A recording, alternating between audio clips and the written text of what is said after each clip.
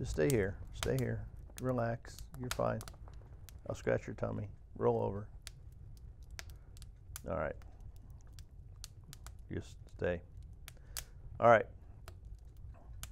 Condensate drains should never, ever have to be cleaned. And I know there's probably some of you thinking it's the bourbon talking, but I can tell you for a fact that this is true. Because the only water that comes out of an evaporator coil is distilled water. And my wife, she actually wears a CPAP machine, and I went down to Acme the other day and I picked up a gallon of distilled water, and I was looking in there and I'm like, son of a gun, no dirt. Thinking, you know what? Dirt doesn't come in distilled water. Well, how does the dirt get in there? Well, it's pretty simple. It gets past crappy filters and crappy installed filters. And what I'm talking about here is simple. We got to make sure that if we're going to put in a high quality filter media, that we do a few things. Number one is we have enough of it. And by enough of it, I mean we have the correct filter face velocity.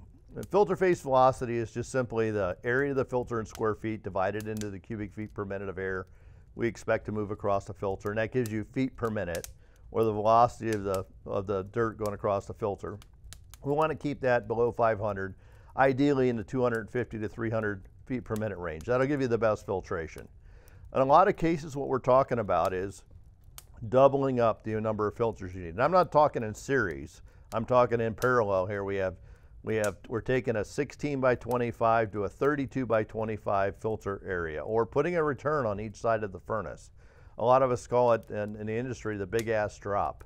And the big ass drop, the whole concept behind that is increasing the filter media. It's about lowering the air velocity as it goes across the filter. It's about removing the particulates before they end up on the evaporator coil.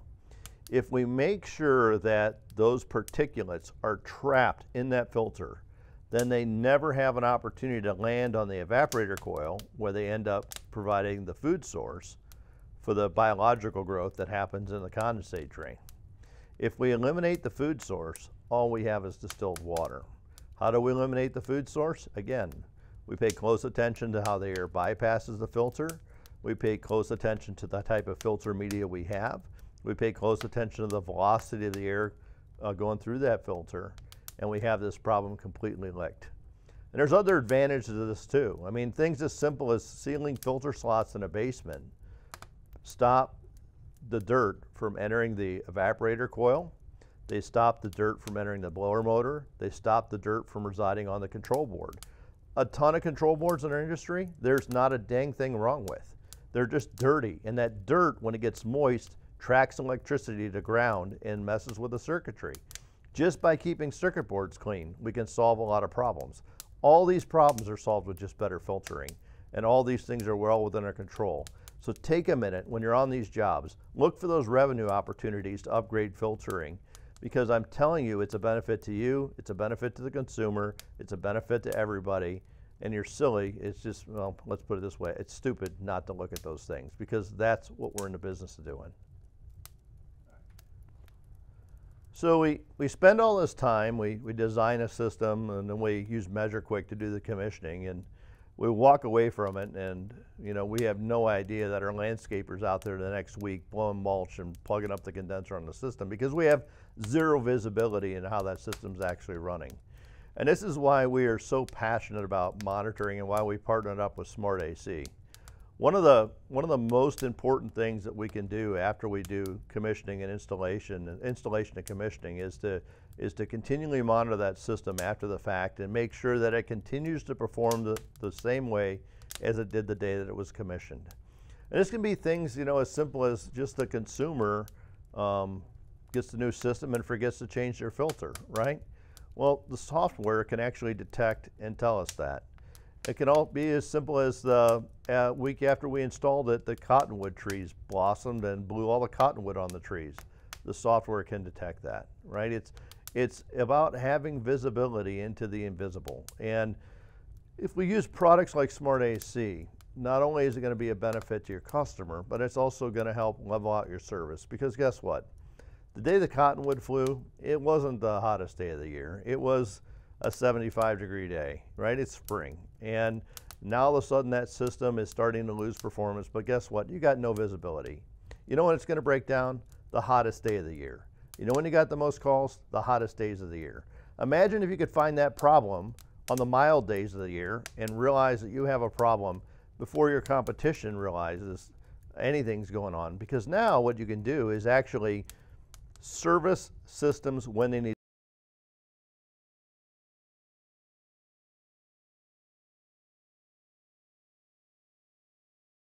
to level out the seasonality of our business.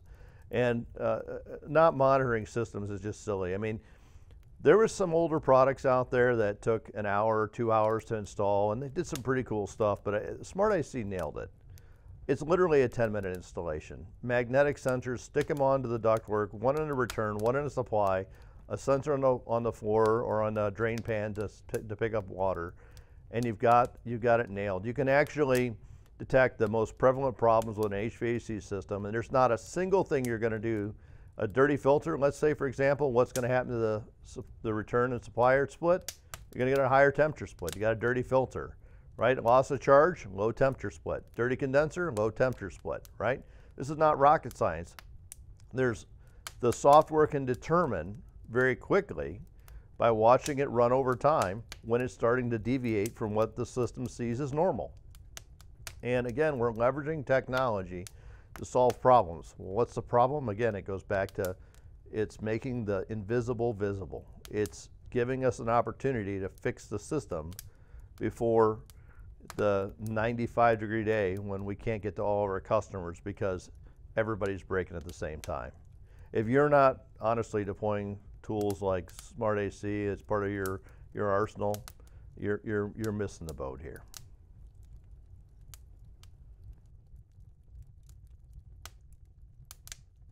Well, Bourbon Friday has come to an end, and it's time to get back to work. It's